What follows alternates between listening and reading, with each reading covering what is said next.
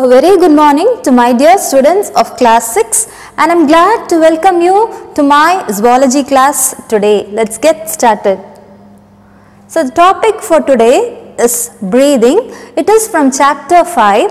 What is chapter 5? It is respiratory system, right? In our last class we have started this lesson, and today we learned the topic called as breathing. What is breathing? Do you breathe every day? Every single second you breathe, right? When our breath stops, we are no more and we are considered as dead, right? So breathing is taking in of oxygen and giving out carbon dioxide, which most of you must be knowing, right? So about this only we are going to learn. What is there to learn in this?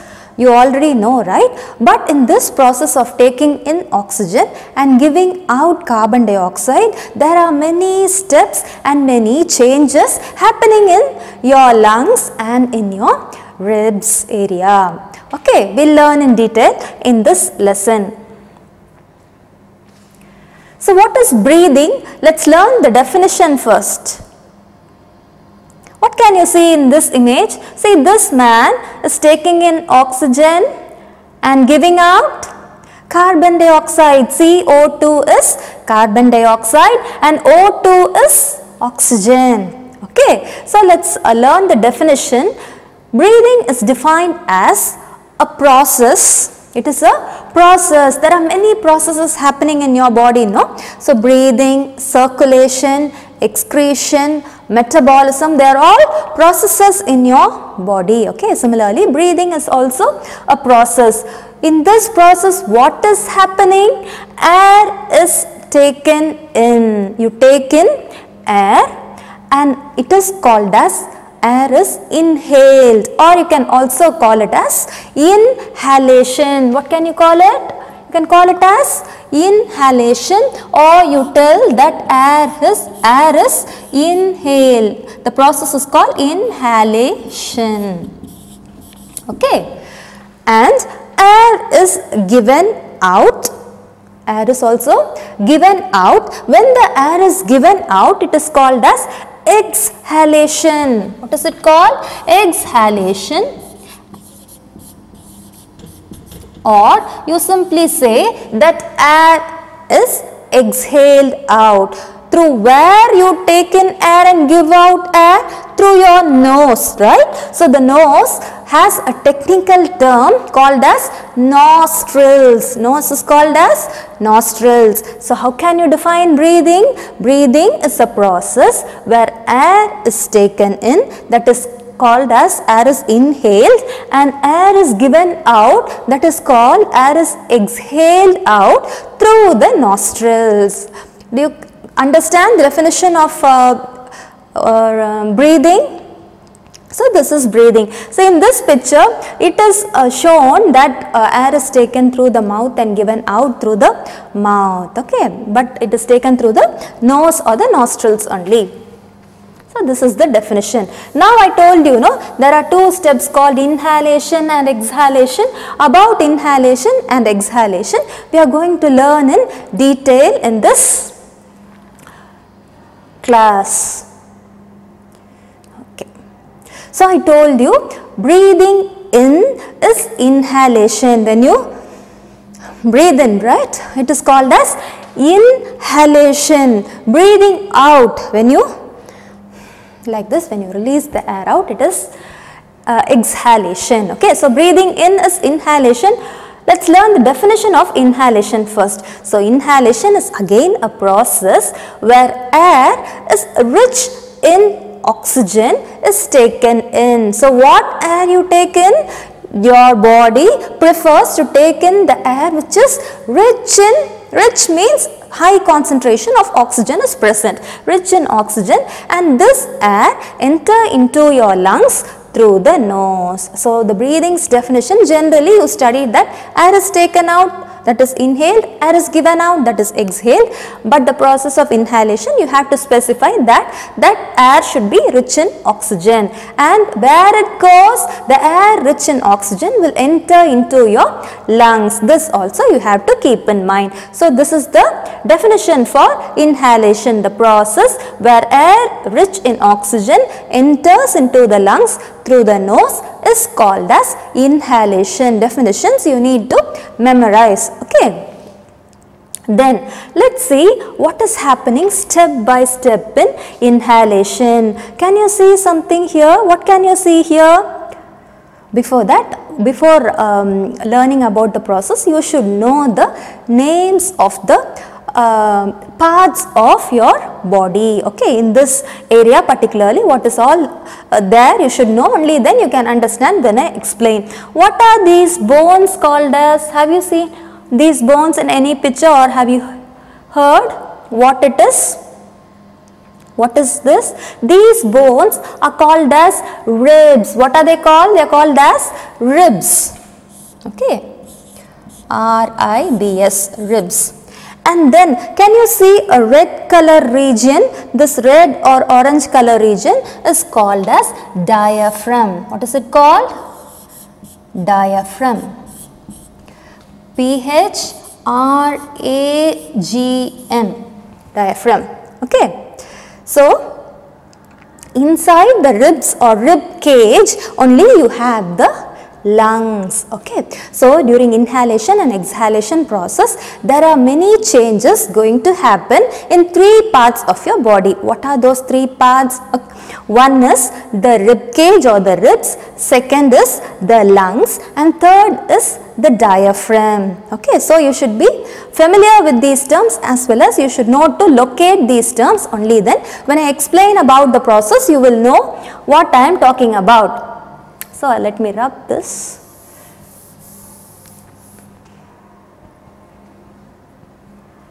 So the title here is changes during inhalation. In all these parts, there are certain changes taking place during the process of inhalation. What are those changes?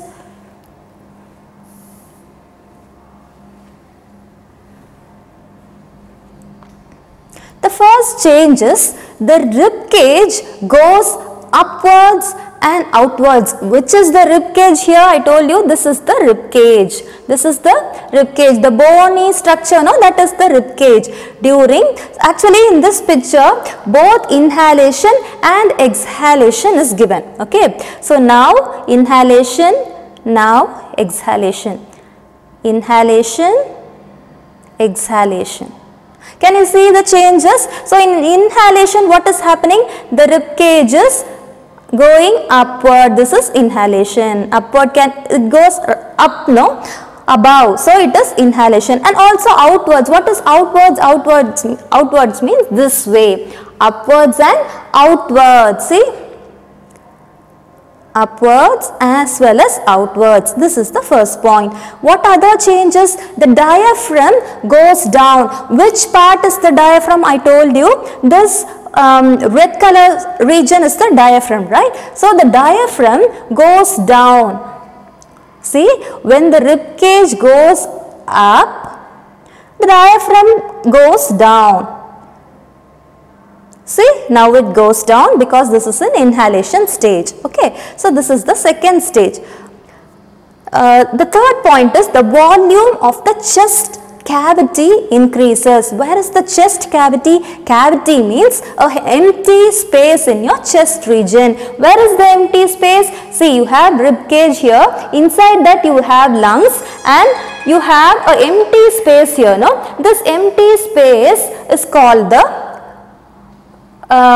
chest cavity. Okay, what is given? The volume of chest cavity increases when the rib cage goes upwards, and when the diaphragm goes downwards, you get more space or cavity in this chest cavity region. So that is the third change happening during inhalation. The last change is the lungs expand and fall in pressure. See, you have lungs inside, right? Inside the rib cage, you have lungs inside. So during inhalation, the lungs become bigger in size. So, during inhalation what happens?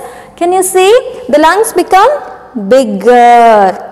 No. So, it becomes bigger. So, when this becomes bigger, there is a fall in pressure. You have pressure in your body, right? Not throughout your body. In this region alone, the pressure falls, which means it becomes less or it drops down. Okay. So, when the pressure falls down, the air or the oxygen from outside will enter into the lungs. Okay. What did I tell you? When the pressure falls down or drops, the air from outside will rush inside. We are going to do an activity today. Okay. When you do the activity, you are going to see with your eyes that how when the pressure drops, the lungs will expand. When I explain you the activity part today, you are going to see how this drop in pressure will make the lungs become bigger. Okay. So, this is all about inhalation. What is the next one? The next process is exhalation. We have studied, no? So, let's learn the definition of exhalation, and then we will also learn what are the changes happening in your body during the exhalation process. Okay. So, the definition is, it is a process where air rich in carbon dioxide rush out of your lungs through the nose. What is inhalation? It is taking in oxygen and oxygen will enter into the lungs, right? So, in exhalation, the carbon dioxide in your body will rush out of the lungs, it will rush out of your body and it will enter to the atmosphere through your nose. Okay, so this is exhalation. What is exhalation? The process where air rich in carbon dioxide in your body will rush out of your body through the nose or the nostrils. This is the definition for exhalation. Next, similarly, we will learn the changes during exhalation. I have given the same GIF because see, I told you alternative inhalation and exhalation is happening. Now, inhalation, exhalation, inhalation. When it goes up, it is inhalation. When it comes down, it is exhalation. Inhalation, exhalation. Clear? So, what are the changes? The first change is the rib cage is downward and inward. So, the rib cage, which is the rib cage? These bones are the rib cages, right? So, downwards. It comes down, no? This is the exhalation condition. So, downwards and also inwards. In inhalation, upwards and outwards, downwards and inwards. Upwards and outwards in inhalation, downwards and inwards in exhalation. Clear? Just it will be the opposite in inhalation and exhalation. If you memorize the points for one, you can write in the other one. Then the diaphragm is up. Okay. Where the diaphragm, which is the diaphragm? The red color region is the diaphragm, no? During exhalation, that is when rib cage is down, the diaphragm is upward. See, diaphragm goes up. Now it is inhalation, diaphragm goes up. It is because exhalation. Then the volume of the chest cavity decreases. In the case of inhalation, this area's cavity region was higher in the case of inhalation. No, in exhalation it is opposite. The volume of the chest cavity reduces because the size becomes small. Because the chest goes inwards, the volume or the empty space also decreases in exhalation. What else then? Then the lungs also reduce in size because of rise in pressure. In inhalation it was opposite, right? The lungs size became bigger because of drop in pressure we have studied in inhalation, whereas in exhalation the lungs become small in size because of the rise in pressure. When there is so much of pressure, the size of the lungs is very small. Okay, and then air or carbon dioxide goes out. So, whenever there is rise in pressure, the gas in your lungs will be pushed outside your body through the nose. Okay, so these are the changes happening in exhalation. So what have we studied in today's class about? The process of breathing, which has both inhalation and exhalation, right? So now for today's homework, what you are going to do? You are going to do the model of a lung. Okay, so lungs model you are going to do with the help of with the help of 3 balloons you are going to do. Okay, it is very simple. Just balloons, if you have at home or in your neighboring shops, all you can get balloons easily. Even in small shops you can get. If possible, please do. Now we are going to see how we are going to do the activity. Okay. So this is the model what you are going to do with the help of a bottle and balloons. You are going to do a lung like structure and demonstrate how breathing is happening in your body. Shall we start?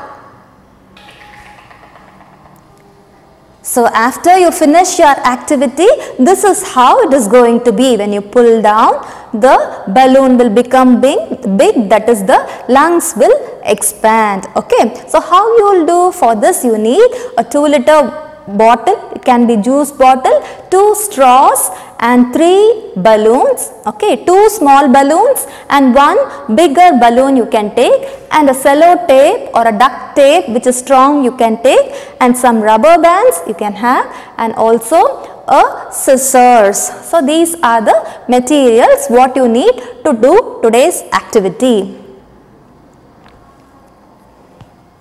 So first what you are going to do is, you are going to cut the bigger balloon. Okay, you have 3 balloons now. Out of that, the bigger balloon you will cut like this, and you are going to place at the bottom of this bottle.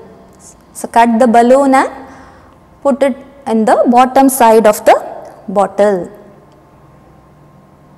And then what you will do after you place it, you will stick well with the cello tape or the duct tape. Stick it very tight so that air will not come out through this space. You are going to seal the space between the balloon and the bottle. Seal it tightly. Okay.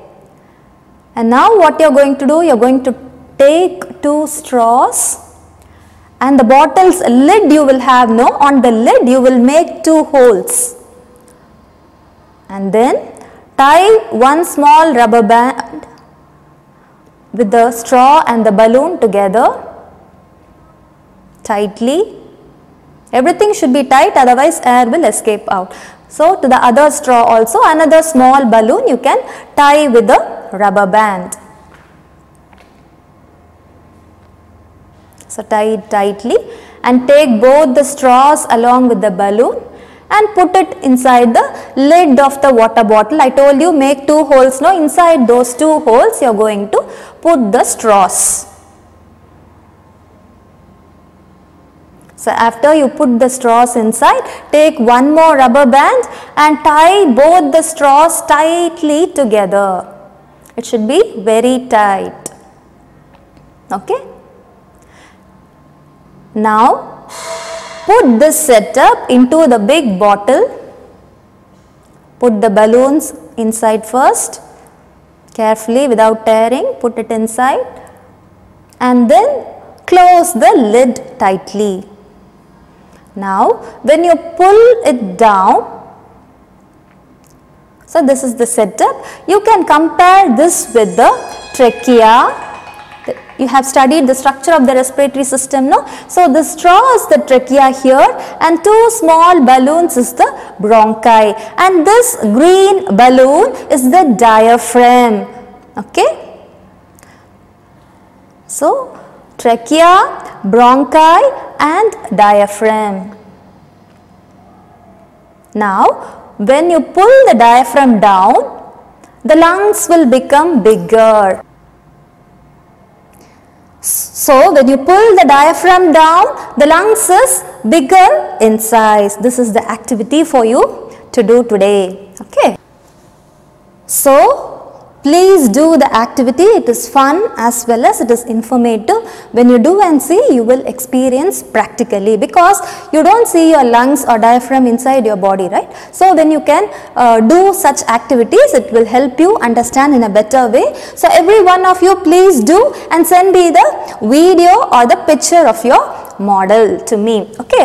And also for your homework, read pages from 67 to 68, and the activity what I showed you now is in page number 68, and you can check for the procedure in your book also and try to do. That is all for today's class, and until I meet you in your next class, you all take care and bye bye.